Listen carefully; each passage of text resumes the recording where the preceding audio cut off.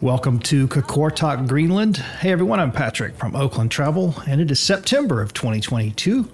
We've been off the ship for the day, sort of touring this little area, and you see the yellow tender boat right there, and there's a line of people waiting to get back to the ship. You can kind of see the Voyager, the seas off in the distance. It's kind of hard to see with the clouds, but it's kind of center of the frame, like the big white cruise ship back there. As you can see, there is no cruise pier.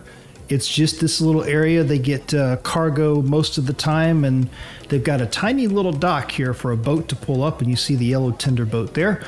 But all of the royal crew members have come ashore. You see over on the far left over here, they've got like a little water station set up in case you want water, and you see everybody dressed in warm clothing. This is the southern tip of Greenland, so it was, you know, in the 40s kind of thing as far as the temperature.